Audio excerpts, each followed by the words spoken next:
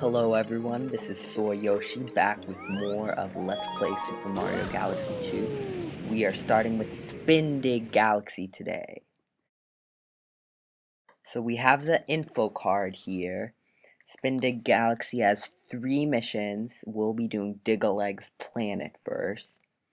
Only 5 planets and 2 mini planets. Difficulty 2 out of 5, it's not that bad.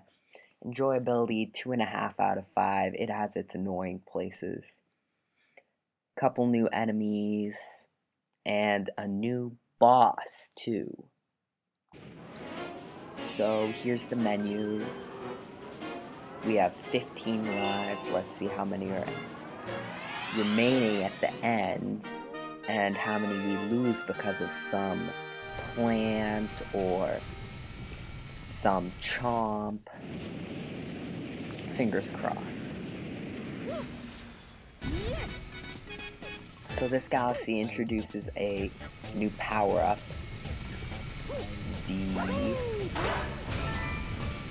Wait for it. Okay, so maybe I can't get up there without the drill. It's called a spin drill, but no one ever remembers that. This is actually probably my least favorite power-up in the game, though, because you can't get rid of it easily, and it keeps you from doing any kind of special jumping. The only jump you can do is a normal jump. You can't side somersault, long jump, far jump, no.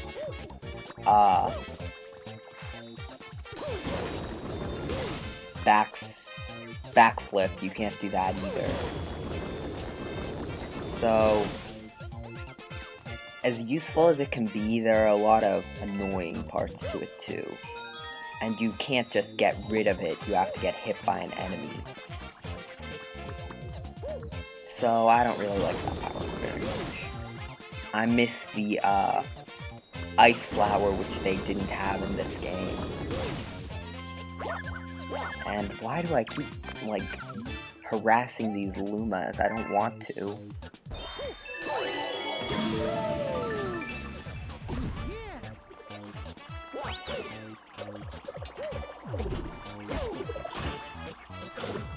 I love how the black holes are just like right next to you, but they don't drag you in unless you come in like an inch off the edge. Luma, where are you? Thank you. Some of these Lumas are so slow. What a disappointment. Oh, I hate this level. I mean this planet, because stupid stuff like that always happens. Well, I think I think that the method of... That's another reason I hate the drill. It takes forever to pick up. But I don't think you should try backflipping onto the top of the planet, because that has not worked well for me so far. So off to the left you could see the planet that we do in the next mission, but in this mission we don't use that planet, we just go straight to the boss. And that Luma over there, if you have 30 star bits, you can buy a life shroom, I believe it's called, which you've seen. It gives you 6 hit points instead of 3. Or you can buy a 1-up, so it's useful. But I wasn't gonna buy one, because I couldn't afford one. And I hate this battle so much. Basically, he sends out those drill things whose name I can... Digga-legs! Those drill things whose names I can never remember, and they, like, murder you. And then it's annoying trying to get the power star, or trying to hit his weak spot, which is, of course, where the power star is. Later, there's a daredevil... a daredevil run of this level, which is also very annoying. Not the level, just the boss though. That was lucky there, I didn't think I was gonna hit him. So, like, pretty much every boss in this game, if you hit him 3 times, you beat him. but there are only short intervals when you can actually hit it. Oh my gosh, I hate that drill so much right now. Yeah, I finally got smart and didn't get the drill. Oh my gosh, I came so close to there. And there! Okay, I don't care if I only have one battery left.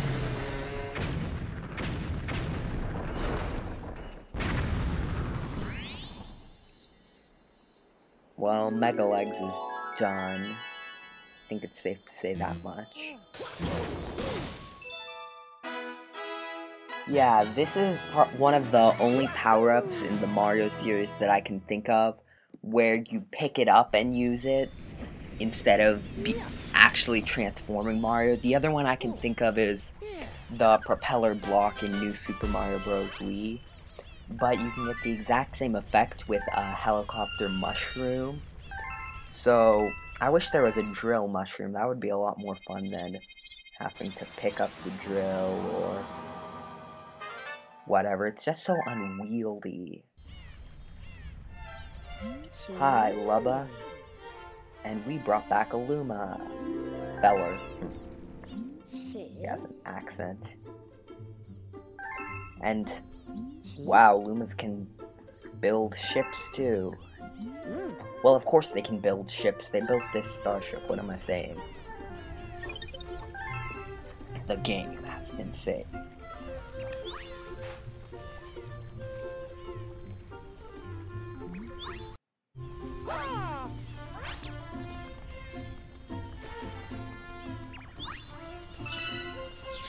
Starbits, if you go in that warp pad, then there's a 1-up on the other end. This game really is generous with the number of 1-ups it gives out. I was playing New Super Mario Bros. Wii the other day, and there were just so many 1-ups. Like, I played through the first 2 worlds because I was considering it as a Let's Play, though I ultimately decided on this. And I got to something like 60 lives at the end of World 2. It was ridiculous. They just, like, give you away the lives, basically. So, Silver Star's down deep. I believe that there are some cosmic clones in this level.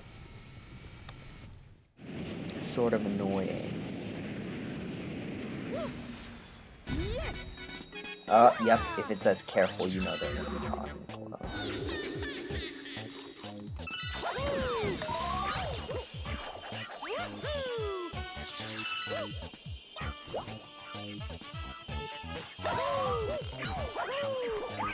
Oh yeah, doing this level, this reminds me of the idea for the next major Super Mario 3D platformer / collectathon. What I'm talking about is games like Super Mario 64, Super Mario Sunshine, both Galaxies. The 3D games where you're collecting stars, and it's in an environment that usually doesn't progress completely linearly. Although, this game it does progress more or less linear, because most of the world is just a level where you have to get to the end, maybe fight a boss.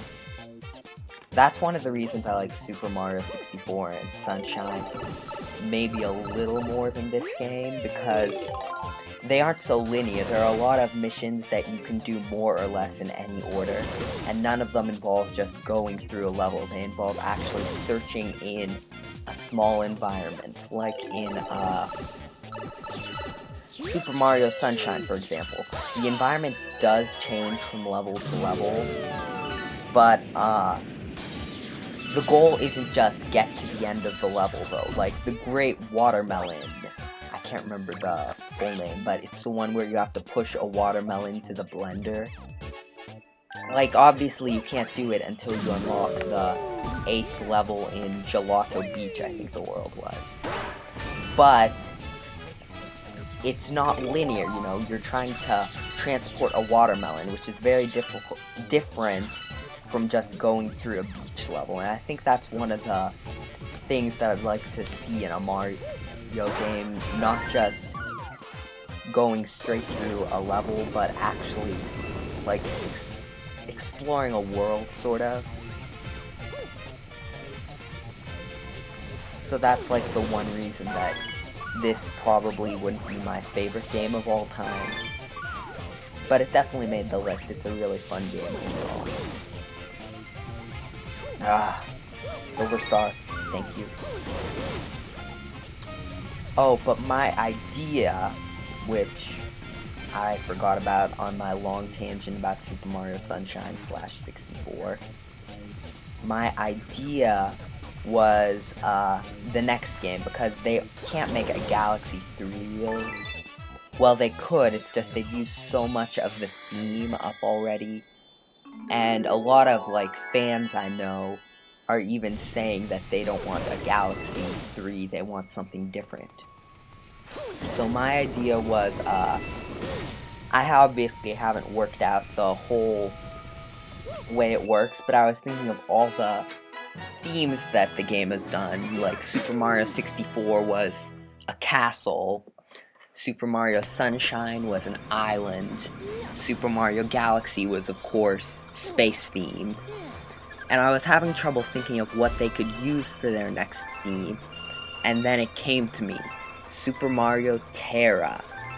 Now, this is all just, like, in my head, and it'll probably never get used at all, but basically, okay, Bowser floods the earth or something like that, and Mario is forced to flee to these caves outside the princess's castle.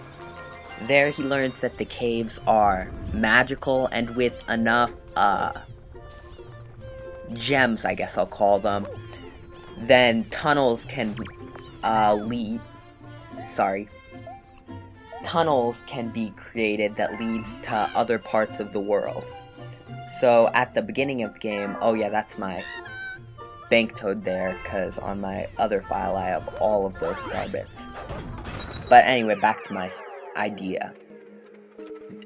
It could lead to, so at the beginning of the game, it will all be cave-like areas, like the first 3 or 4 maybe, and then once the player gets enough gems, which are the equivalent of stars in that game, maybe they could, like, there could be different gems for completing different types of missions, like red for defeating a boss, blue for a hidden gem maybe, like for example the one in Super Mario 64 where you fly through the 5 coin rings and get the 5 coins in the very first world. Maybe that would reward you with like a blue gem.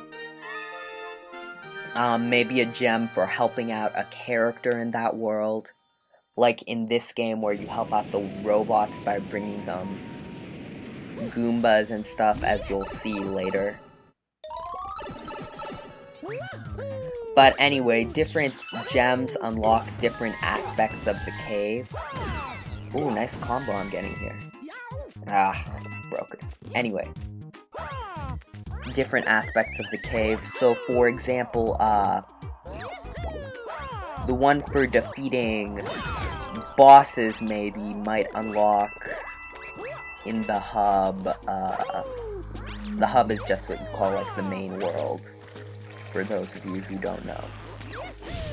Defeating the bosses might unlock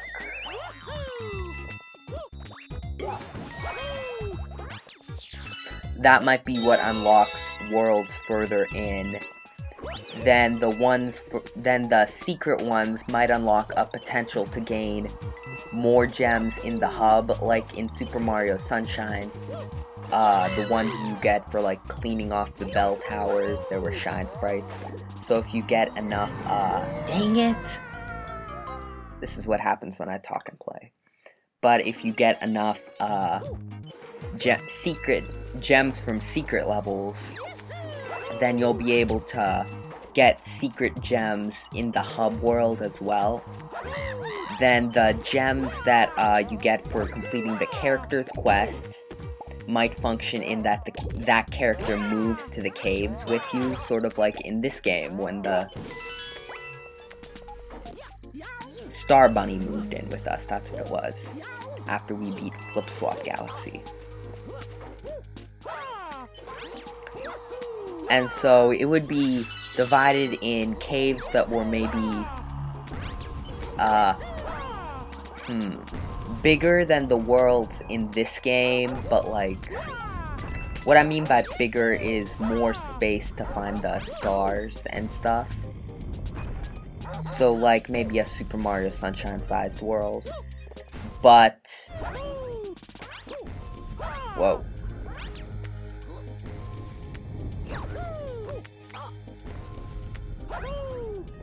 Smaller than like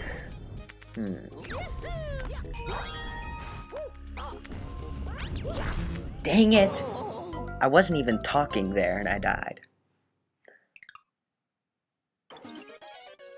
Smaller than like the whole Isle Delfino, but like the same, but bigger than like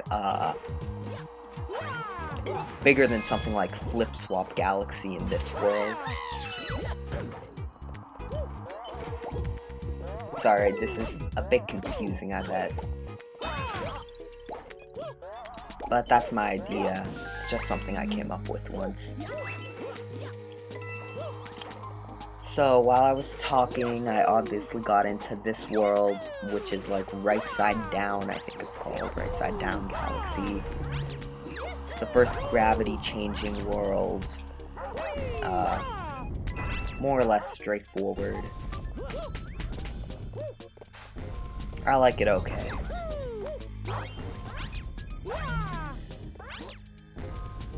Oh, I forgot to say one thing about Super Mario Terra. I said that the first part of the game would be entirely in caves, but then after you got a certain number of the gems, you'd be able to travel to different parts of the world, like in, like maybe a desert could be one of them, and they would be based out of these small cave, sort of. Like, there would be a cave at the very edge of that world, and then there would be the whole world. So it wouldn't just be caves for the whole game. But I honestly really don't know what Nintendo will do for their next platformer, 3D platformer. They might go with Super Mario Galaxy 3, but something tells me they won't, so I don't know, I'm curious. Well, obviously they did Super Mario 3D Land, but that doesn't count, since that was like a, that was a start-to-finish totally game.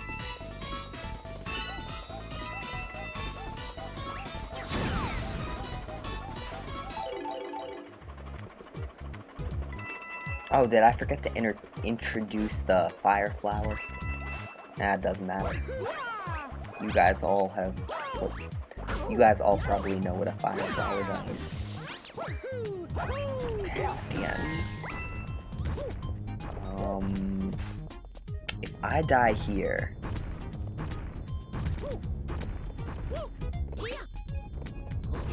I'm gonna be very annoyed. What? I wasn't even touching it! I wasn't touching the surface!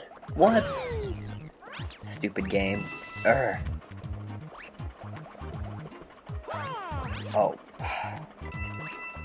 Wow. Wow. Because in real life, if you get something pushes you and there's nothing below you, then you'll totally get crushed. Yeah, you won't get pushed down. Or in this case, since the gravity is reversed, up. I personally don't bother getting the 1-up. I just spin once I'm on the section with the star. It makes it a lot easier to get the star. And wow, this episode's gone a long time. It really has. And the next episode will be up tomorrow. This is Soy Yoshi signing off.